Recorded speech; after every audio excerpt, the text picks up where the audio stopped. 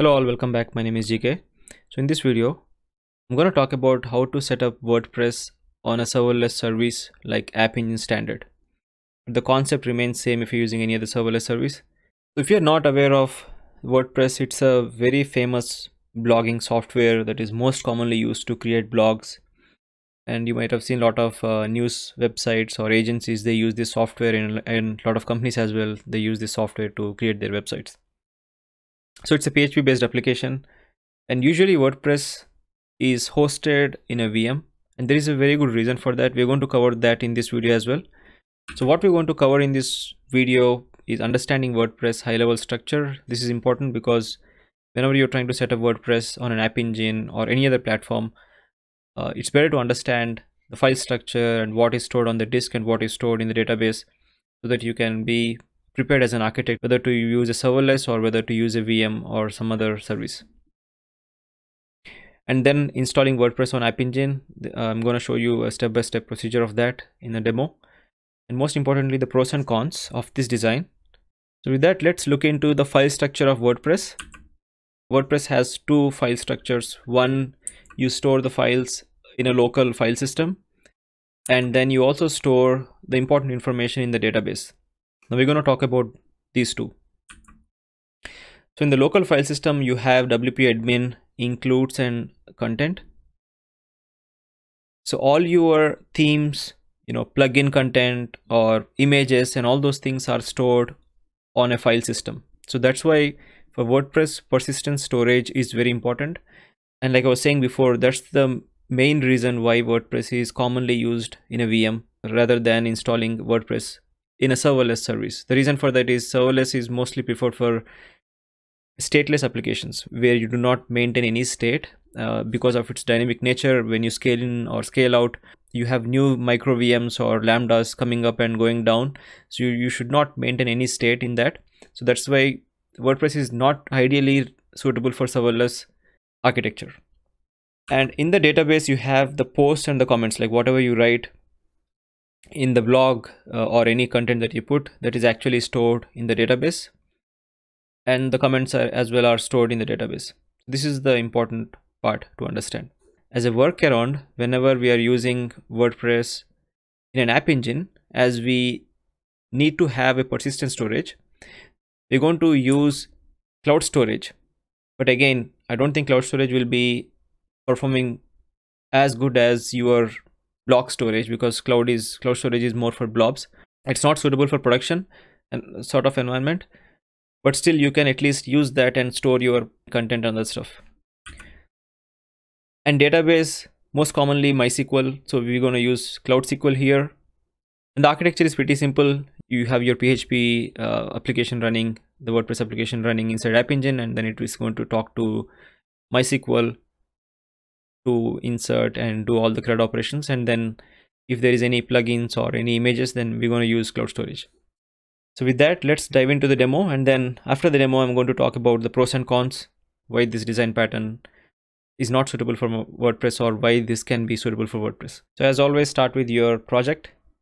After you open the console, select your project, and then go to the App Engine. If you had a previous version of App Engine, you're going to overwrite with that version, because you can only have one application per project with App Engine. So in my case, it's currently disabled, so I'm gonna enable that. All right, so this is done. Now, as far as documentation is concerned, it's well documented in the Google Cloud documentation, how to set up WordPress in App Engine. I'm gonna paste this link in the description, so you don't have to worry about remembering the commands when I'm following this document. You can click on Activate Cloud Shell here. It's going to open the below terminal in the tab, but I would prefer opening it in a new window. Close this, and I have it in a new window. So now the next thing is always set your fixed project to the current project where we're going to install this.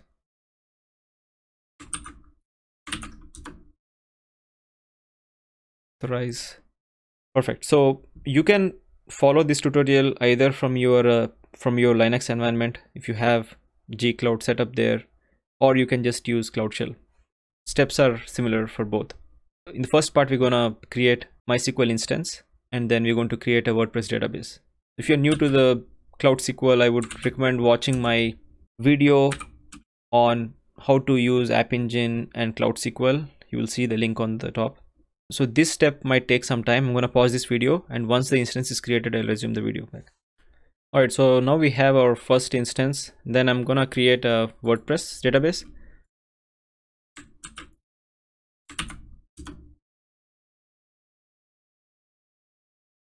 So the WordPress database is also created. The next step is to change the password of the root user. Again, in this tutorial, I'm going to use root user, but I highly recommend not using that. I would rather create a WordPress user or something and then give permissions to the database. And again, if you do not know that part, please go back to my previous video and watch that as well.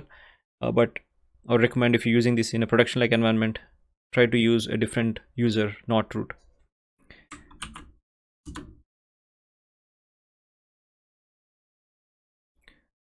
So I have created the root user, and then this database, this instance is in US Central 1. This is important to remember in the next steps. So the next thing is getting the WordPress project for the App Engine. So we need to get the WordPress project from the Google Cloud Tools, which was set up before. So for that, we're going to use Composer. Composer is already installed in the Cloud Shell. You don't have to worry about that. If you're not aware of Composer, it's more like an NPM, and it's a dependency manager. I'm going to run this command.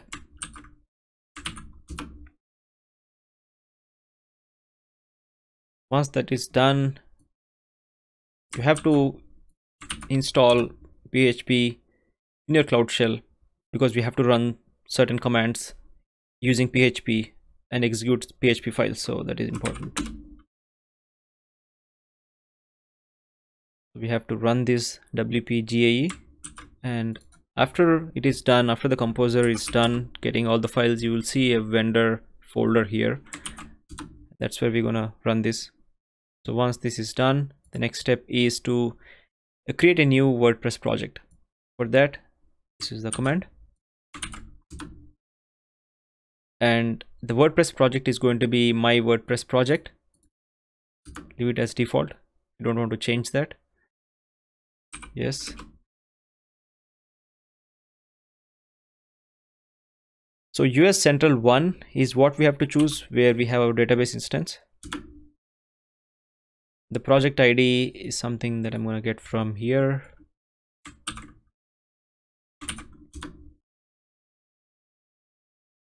Enter database instance, and the name is WordPress. This is also WordPress. DB user defaults to root. The password is here.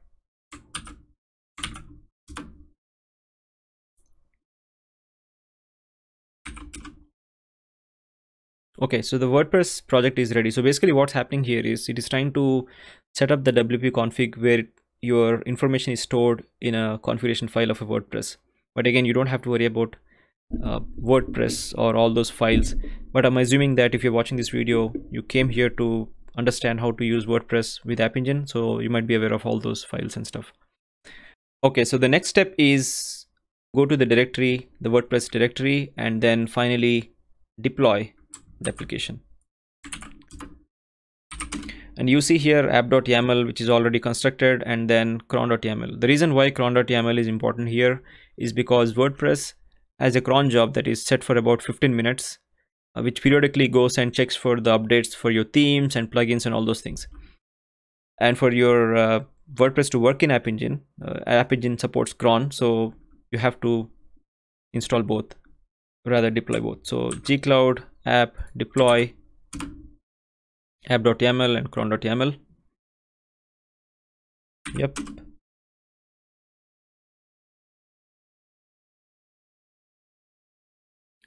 Again, this might take a while. I'm going to pause this video and resume once this is done. Alright, so the setup is done. It has uploaded all the files. I had some issue with the Cloud Scheduler before, so if you are using on a new project, then I recommend enabling the Cloud Scheduler API before you deploy the application in the App Engine. So that threw me an error, and then I enabled it back, and then I redeployed the application. So make sure of that before you deploy the application. Okay, so now let's try to open this and see if I see the WordPress up and running. Okay, this is perfect. I see WordPress installed and it is asking me to enter a few details. Master GK, something like that. Admin, user, and then store this password somewhere. Be here. And email.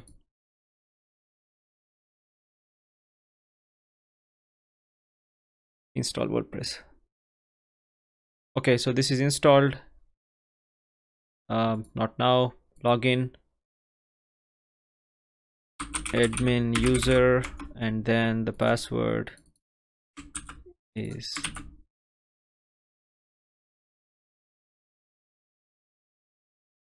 okay. So now you have WordPress installed.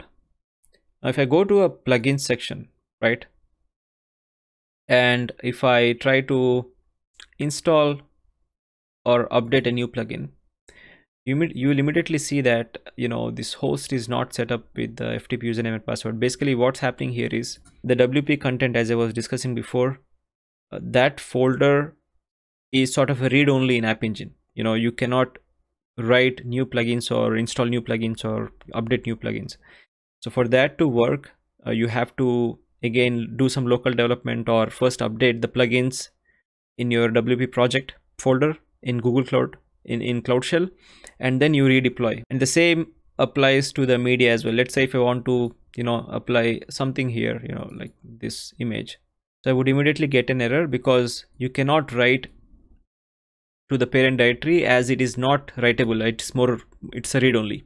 So for these to work, you have to make some changes and give some permissions and enable your cloud storage plugin in the WordPress, so that way you can upload your files to the cloud storage. So for that, now what we have to do is we have to look out for this cloud storage bucket. Let's go back to the project here and then go to cloud storage. Again, this step is also very well documented in the documentation here, so you don't have to worry about that. Okay, so this is the App Engine cloud storage bucket. Just wanted to make sure if this is correct. That's right. Now I'm going to run this command to set the proper permissions. We made it public.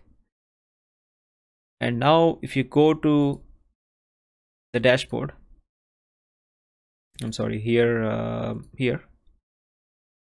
plugins, and activate.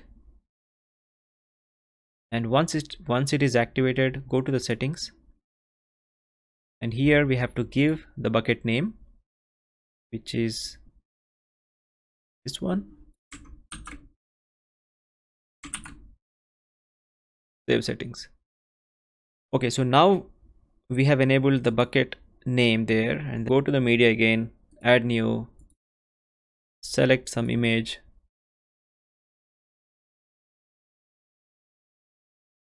That's it.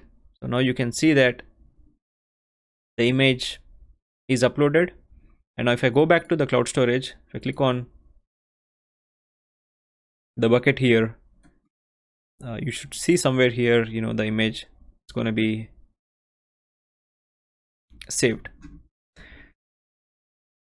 So that's pretty much it, and that's how you can manage your media, and you can upload your posts and do all that stuff. But to manage plugins and themes and other stuff, you have to locally install them and then redeploy the application, redeploy the software to App Engine, more sort of a CI/CD way, maybe if you want to call it that way, and then get it up and running.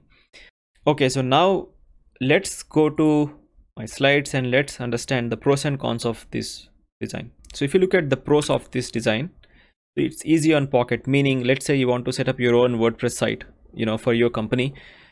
You just have to install it in App Engine, and then if there is no traffic, you're not going to pay anything because it's serverless. You don't have to manage people, or you don't have to have any support resources managing that. And it's infinitely scalable. When the traffic comes in, you can scale as much as you can. You can have v1s and v2s and all sorts of canary deployments, which I have covered about the app engine in my app engine videos. And then it's also easy to maintain, right? It's more like a no ops model, and it's very fast to set up. So these are some of the pros. And the cons are the performance issues. Now, I'm not sure whenever you are trying to use your images inside storage bucket, right, as opposed to using the images or WP content inside your disk, which has obviously a better performance when compared to cloud storage. But again, if you want to try it out and do some load testing before you want to enable this in production, whenever you feel like you will have huge traffic for your site. And there is operational overhead for this as well, because whenever you want to make changes to your themes or you want to install new plugins, you have to redeploy the application every time you want to do that. Now, some people might say like that's a good thing as well, because you can versionize your application and then you can do CI/CDs and stuff. You can use a proper DevOps model for that. But again, for people who are using WordPress for a long time and who are maintaining or installing WordPress in the hosting websites, they would prefer it to be updated very fast from the admin section, which you cannot do it in the App Engine case. And the reason why I put it as not suitable for production workloads is obviously because of the first 2 points that I've mentioned, because of the performance impacts, which we do not know. And also because, you know, it's tough to manage whenever we are having some issues. So these are pros and cons which I thought are important to discuss. Again, if I missed anything, let me know here. If you feel like there are more advantages, please feel free to comment. You can always disagree with me on this topic. That's all for this video. Thank you so much for watching, and give it a try and install your first WordPress using App Engine and see for yourself how that is performing. Thank you all. Bye.